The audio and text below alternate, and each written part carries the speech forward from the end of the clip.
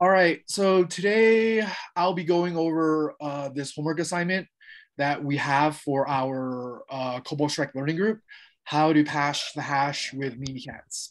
And if you just sort of follow along the steps, right? Doing one, two, three, four, and five.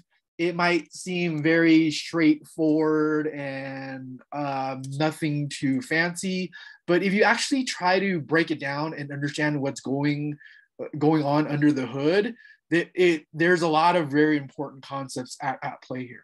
So that is a part of it that I'm probably going to really focus on for this demo is all of the different underlining concepts behind this technique that is important to sort of be aware of.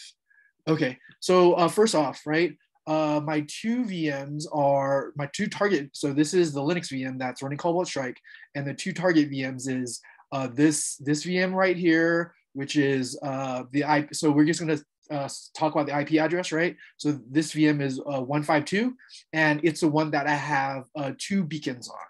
And let's see if I can jump to my third VM. And then this is the ultimate VM we want to get on is 139, right? And the scenario here is that there is some sort of some trust path between this VM and this other VM we currently have access on, so 152, right?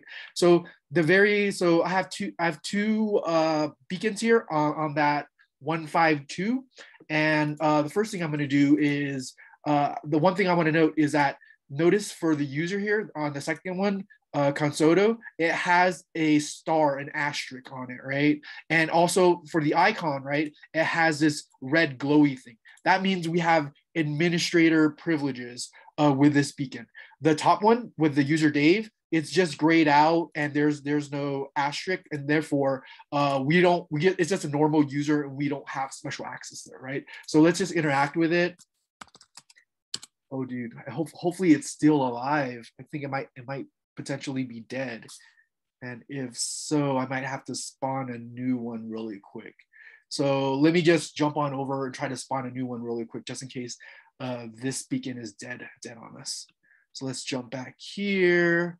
We need a regular command window here. Okay, regular command window. Who am I? And so one thing to note here that's really important is that we have to sort of think about different user accounts and different privileges and yeah, different access according to those privileges. So in this case, I'm going to try to spawn off this beacon from this context where it's just a regular Dave user. So run that, and then we go back here. And just to make things a little faster, I think I'm going to jump to my more privileged account as well here. And let's just to make sure I have access to that. But all right, let's jump back here. We ran this PowerShell. We're waiting for it. Oh, don't tell me. Don't tell me. The freaking make sure. I think I might have some networking issues since everything came up here. Nope, that looks good. Why is this shell not coming up? 152, come on. There it is. It just took its sweet time. Okay, desktop. Ah, okay. I think that's why. Okay, so here's my, okay. So funny enough, right? So I think previously what happened was that I was playing with this Dave one on the top, and I didn't realize that it was on Win and not on the desktop. So I was interacting with the wrong computer. So that's what was happening there. But okay, so let's get back on track here. So let's interact with this one. The PID for that one is 606, 608. So it's 34. Let me check the time here. So, this is the fun sometimes. Desktop. Okay, yeah. I'm totally lost. Okay, so basically, I ran this on this VM, which is the computer is Win and not the desktop. And what I want is the desktop here. So no, what I want is the desktop here. Yeah, what I want is this. And this one looks like it's dead. So let's just remove this. It doesn't look like it's talking to us anymore. And this is a new one that we just got. So let's just interact. And this is the fun thing about when you're running these operations with a lot of beacons and a lot of VMs, it's very easy to get lost. So that's fun of doing these demos. Okay, let's remove that and let's go back to the right VM. So, okay, let's again do a spot check here, right? So this is the VM that we want to have this is the starting VM that we want our 2 beacons. And that would be too easy. Let's see if I can get, there it is. I want this command right here. Okay, and I wanted just a normal user account. So let's go here. Okay, yeah, so this one would be a normal. So who am I, right? Just regular Dave user. And then so we run that to get our beacon. So let's go here. And once again, this is the desktop. We care about the desktop. So for all intents and purposes, I could probably, yeah, I already killed that. So I can remove this. Okay, so now I'm going back to square one, and we're trying to start off with our initial starting point where we have 2 beacons on that desktop. Okay, so we have that. Okay, so now let's interact with our new one. Okay, and this one, okay, I killed a lot of these VMs, so I can close this. So that's another thing when you're dealing with a lot of beacons.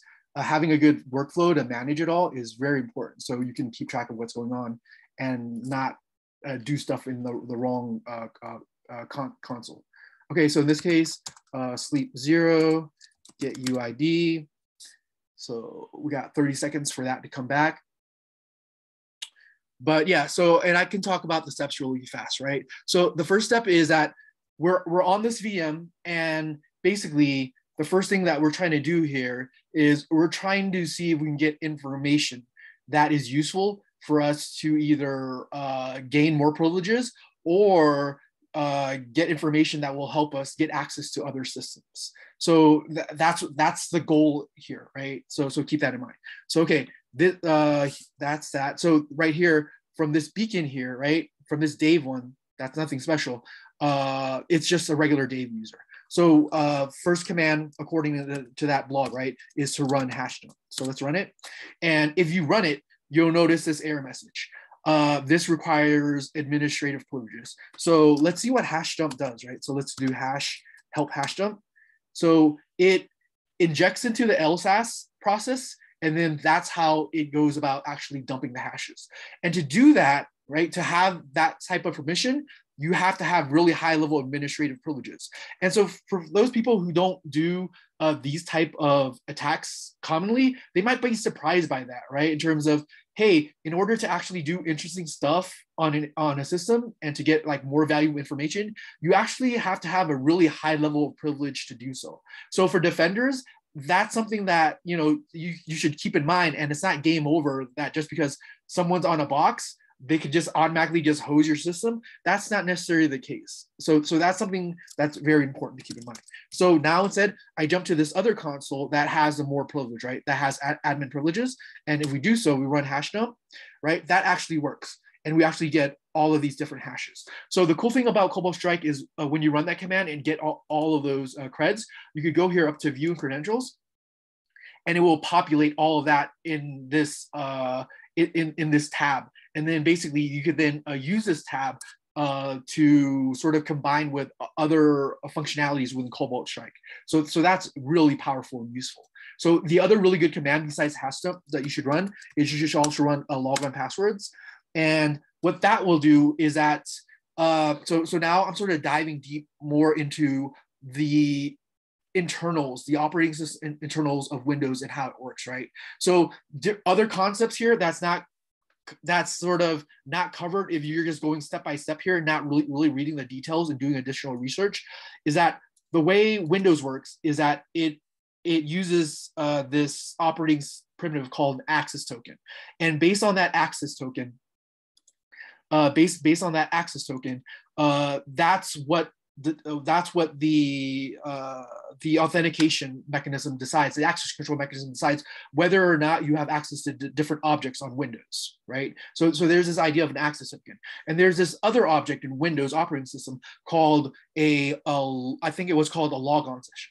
So there's this thing called a logon session as well, where I believe that that's somehow connected with an access token and also your process, right? And then within process, you have these objects called threads. So you have process, threads, you have access tokens, you have security identifiers, SIDs, right? And then you have these login sessions. So all of those combine and is sort of in the mix when the Windows operating system makes an access control decision in terms of whether or not you have access to this object, to this file, to these file shares, right? So basically, I guess throughout a word salad there, and for you to sort of really understand what's going on there, you really have to sort of do research, right? Do real research there and understand what are all those different concepts.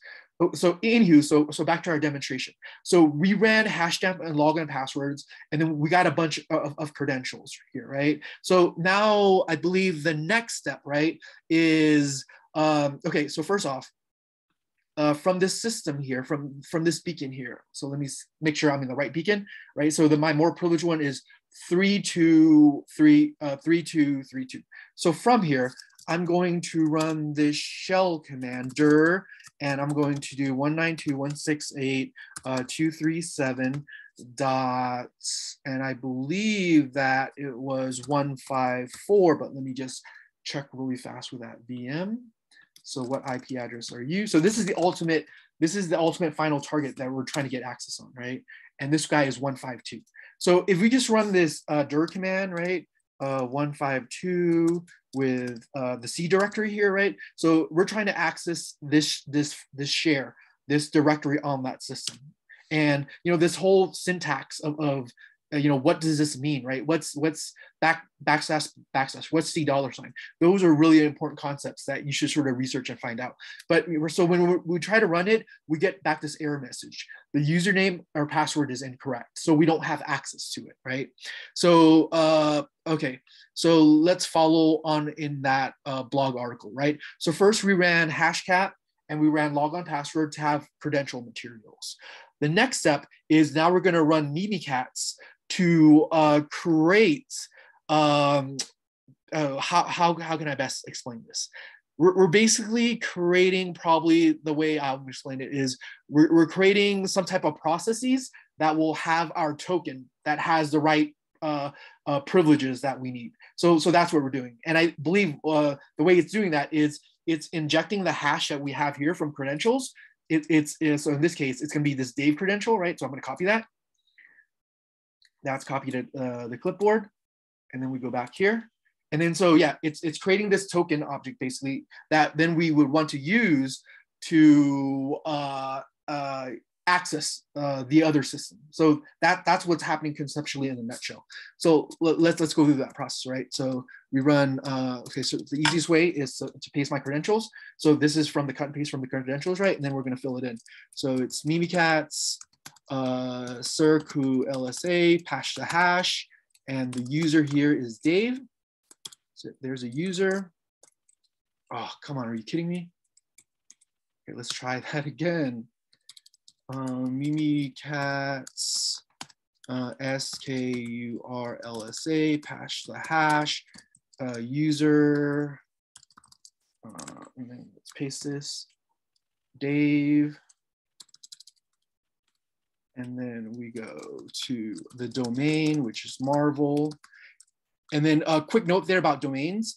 Another important concept is what's the difference between domains and domain accounts and objects, and just users and privileges associated just to the local computer. So those are two different things. And then LTLM. And so LTLM, that's another concept that you need to know as well, right? And then finally, the run command. Run, and in this case, I'm just gonna run PowerShell, right? So this is the mimikatz command I want to run. And let's jump back to our original machine, right? So originally we have this is our target machine, right? So let's see what happens when we run that mimikatz command. So we run this mimikatz command. Okay, it's ran. And if you jump really quick over here, notice that a new PowerShell popped up, right? And the reason it popped up, it was because that was what we specified to run there. So that's the reason it popped up. And the important information we want here from this process that mimikatz created is this PID. So mimikatz created this new process with this hash, right? And it created a token with this hash. So those are the important points you need to know. And from here, right, the final step is to actually do that dir command again. But before that, let's do a sanity check, right, to see what was our starting case. And our starting case is if we run that dir command, right, we get password is incorrect, right? So what we'll do now is we'll steal that token that mimikatz just created. So in this case, it's 6644, right? We steal that token. So now we have that token. So now let's do that dir command again, right? So we do that dir command and jackpot, right? We have access to that directory on that remote computer, and we're able to list the file contents. And then finally, the very last step is that according to that blog, it tells us to use WMI to get code execution. So let's do that. And the way that the article shows how to do that is they would first create a beacon binary and then upload that beacon binary to our target, so to this file share right here, and then it was going to use WMI to actually execute it. We're going to take a quick shortcut and sort of make it a little more fancy, right? We're going to take it up a notch here. So let's go node 192.168.237.152, I believe is the IP of our target, and we're going to do process call create. And what we're going to call create is, we go here, we already have a web delivery web shell. So we're just going to use that instead of uploading a beacon binary. So that's been copied to my clipboard. So I can just paste it here. So that's pasted, and let me escape all my double quotes here. All right, and we'll get rid of the hidden so we can see things pop up, because we like things to pop up. All right, so what this command is doing is that it's going to interact with the WMI, sort of system on that 152, and then it's going to execute this. And the reason that we're able to do this is because according to the current token that we've created with mimikatz, we now have the right privileges to run this. That's why we're able to execute this. So let's run this, and fingers crossed. Come on. Okay, this looks good. So the return value is 0, so that means it probably executed properly, and jackpot, right? Check it out. Interact, sleep 0, and get UID, right? So when I ran that command, I got this new beacon on this Win computer instead of that desktop computer. And when things come back, right, it shows that we do have execution on that system. And let's just wait for it. And, you know, unless there's any questions or comments, right, that was the mimikatz demo with Cobalt Strike. I think we have 20 seconds before it should come back. And just to show that it really works, right? We're gonna wait for it.